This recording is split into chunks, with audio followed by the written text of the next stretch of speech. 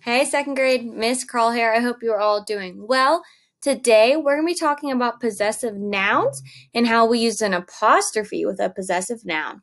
So remember, a possessive noun is showing ownership. So if this is my phone, you could say Miss Crawl's phone, right? It's mine. This is my possession, ownership. The phone belongs to Miss Crawl, Miss Crawl's phone. And there's a very specific way that we have to write possessive nouns to show the possession. So let me show you what I'm talking about. So here we have the dog of Josh. So that's Josh's dog, right? The dog belongs to Josh. The dog of Josh. Josh's dog. So I want you to notice what we do here. So whenever we have a possessive noun, we add an apostrophe S to the end of the noun, and that shows the possession. So Josh's dog. We know that. We have that apostrophe S.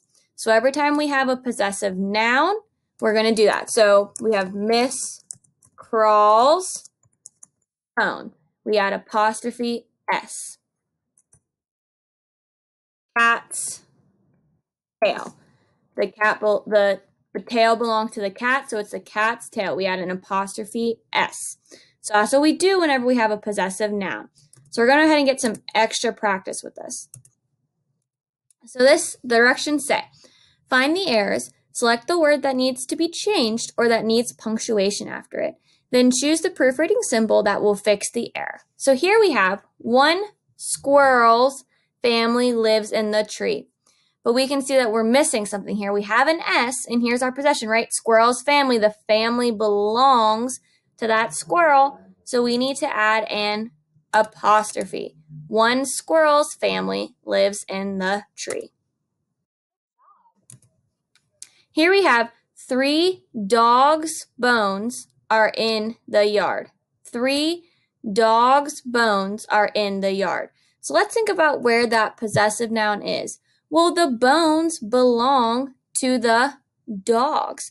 So we need to put in apostrophe there.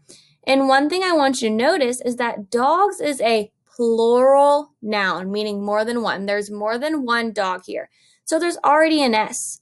So if there's already an S there, we add the apostrophe at the end. We're not going to add apostrophe and then another S. We just have to put an apostrophe. So when we see a plural noun, meaning more than one, that already has an S on it, we can just add that apostrophe. We don't have to do apostrophe, then an S. 3 dogs' bones are in the yard. We're still showing possession. The bones belong to the dogs. 1 dog's bone is at my feet. So here we have singular, just one dog. 1 dog's bone is at my feet. And we see that the bone belongs to the dog. So we need to show possession, ownership with the dogs. So it's just singular. So we would do dog and then add apostrophe S since it's singular. Dog apostrophe S. 1 dog's bone is at my feet. Here we have a cave can be a lion's home. So we have our noun here, lion. There's possession, right? It's the lion's home. The home belongs to the lion.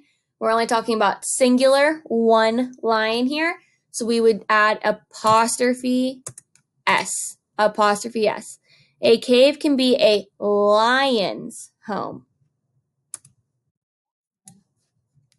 The wind made these lions' manes dusty. So the manes are all the fur in the very front that they have. The wind made these lions' manes dusty.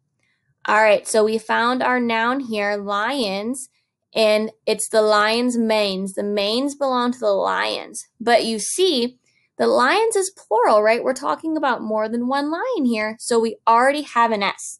So to show possession with a plural noun, we're not going to add apostrophe S. We're just going to add that apostrophe.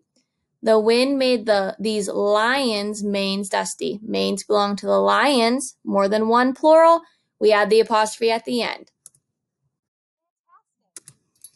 All right, I want you guys to go ahead after I read this and point to where we need to add the apostrophe for this. So you will point where the apostrophe needs to be. A tiger's stripes helps it hide. A tiger's stripes helps it hide. So tell me, where's that apostrophe going to go? What word? And is it going to go before or after the S? Go ahead. Point to it and think in your head. Or even say it out loud if you want. So you should all be thinking that tigers, right? Tiger's stripes. The stripes belong possession to the tiger.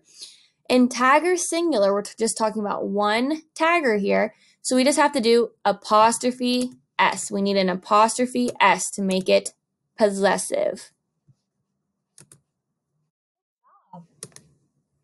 Here we have these tigers' homes are in different parts of China. These tigers' homes are in different parts of China. So same thing, I want you to point to the noun that we need to add possession to. And where should that apostrophe go? I want you to yell it out. Where should that apostrophe go? What noun and where should the apostrophe go? So we should be looking at tigers because tigers' homes, the homes belong to the tigers. It's their homes, possession. But tigers is plural. We're talking about more than one tiger here. We already have an S. So all we have to do is add the apostrophe at the end. We don't add an apostrophe S to those plural nouns. If it's plural, we just add an apostrophe. If it's singular, we do the apostrophe S to show possession. This next one, we're going to do a couple more. So I want you to follow along as I read. These kittens' bowls need to be washed. These kittens' bowls need to be washed. So again, point to the noun that we need to show possession and think about where does the apostrophe need to go. Is it a singular or plural noun? And that will help you. So we should be talking about kittens because kittens' bowls, the bowls belong to the kittens. We got to show ownership and possession there. And kittens is already plural. So all we have to do is add the apostrophe on the end. We don't have to do anything else, just add that apostrophe. The kitten's bowls need to be washed. Now we have that kitten's collar has fallen off. That kitten's collar has fallen off. So I want you to point to the noun we need to add possession to. And then where should the apostrophe go? I want to hear you say it.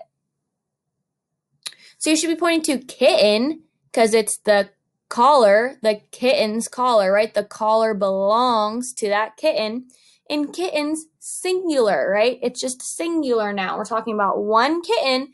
So to a singular noun, we add apostrophe S. To a singular noun, we add that apostrophe S. My family's pet is very special. My family's pet is very special. Go ahead and point to the noun that we need to add that possession to. What noun? And then yell out, where is that apostrophe gonna go? Let me hear it. So you should be pointing to family. Family's pet. The pet belongs to the family. And family is, so my family, we're only talking about one family, right? We're not talking about families, more than one, just my family, singular. So all we have to do is add apostrophe S. We're talking about one family. My family's pet. All right, second grade, that was awesome work. So before you go, quick review. We talked about possessive nouns today. And how to do that, we need to add either an apostrophe S if it's a singular noun or just an apostrophe at the end of that S if it's plural. Because if it's plural, we already have that S. We can add that apostrophe. If it's singular, we need to add apostrophe S. Awesome work today, guys.